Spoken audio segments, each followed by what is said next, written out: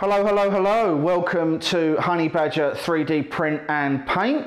Today, I'm going to be showing you my finished Wally build. But first of all, roll those credits.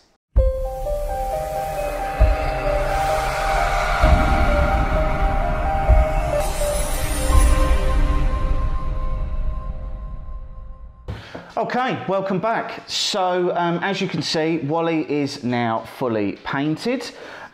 He's got a lot of weathering on him, trying to make him look really dusty and rusty and scratched up and stuff. So we'll do a quick 360 of the build, and you can have a look at how he came out. So let's just... Okay, so first off, we've got all of the front panel there, holding his boot thing. We've got his little roach friend down there. We've got his head, so that all came out really nicely. Those are actually glass lenses that I stole from Arif at 3D Filer Print. They were originally for his SLA build, and now they've ended up stuck to the front of my model. We've got the tank tracks down here, so these are all weathered as well. They are all articulated. I think technically speaking this would move. I just probably haven't tried. The arms all still move and everything, so they still are all posable and stuff. So I did all of that. Then we've got, go round the back, and we've got everything in the back there as well. That's meant to look sort of all rusty and oxidized and everything. So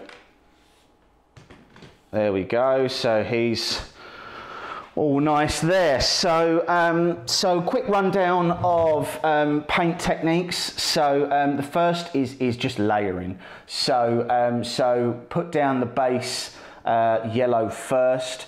That meant that he had to be primed in white, because yellow, as you've probably seen from some of my other videos, my absolute nemesis when it comes to painting yellow.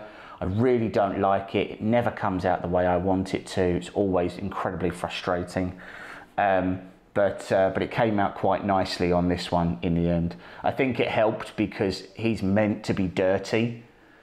He's meant to, you know, he's meant to have like rust and dicks and dings and stuff like that. So so yeah, so that all came out really, really nice. Started out with the yellow, went over with like a gunmetal silver and all of these silver parts, and then just layered and layered and layered. When it came to doing the rust spots, that was a dark brown around the outside, a black in the middle, and then I got a square sponge and I dabbed a light brown around the edges to give almost like a feathering look, and then a light coating with an airbrush over the top just to smooth out any harsh lines or harsh geometries, to try and give it a bit more sort of an organic-y kind of feel. Same happened on the tank tracks as well. So the tank tracks got sort of a light dusting with a light, and then over again with the darker from there, and the same on the top. So it started out in a silver, gave that a light dust, picked out some of the low lights with a black, light dusting of brown to try and give that sort of a rusty kind of feel, and went from there. So his little door should still open, I think. So his little door still opens and everything, and I'm really happy with him. He came out really nice. I really liked the paint job. I really sort of quite enjoyed the paint job. Yeah, it's been a good one to do. So this was actually scaled up to 200% scale from the Gambody files that it originally came with. 2 or 3 people have already asked me, can it move? Well, yes, it's posable, and you know everything does move, and the hands are all articulated, and the wrists and the head moves and everything. Whether or not it could be remote controlled, I'd say the answer is probably no. And the reason being is that they spent so much time, sort of attention to detail in the various parts of the model, they really haven't left any space for you to put electronics in it. So if it is able to be remote controlled, I think you'd really have to do a fair amount of work with the model to begin with to make the space. But that's Wally.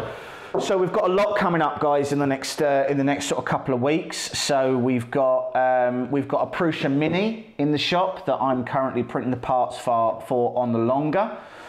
So that's going to be reviewed fairly soon. That's also a clone, same as our Prusa Mark III that we got, again from Feistek. We've got Mike is started doing the War Rig from Gambody, but he's doing it large, as you would expect. We've got a arc reactor that we're doing at the moment that's going to light up and look kind of cool. We've got a Mandalorian rifle that we're doing at the moment. That's going to be a really interesting one.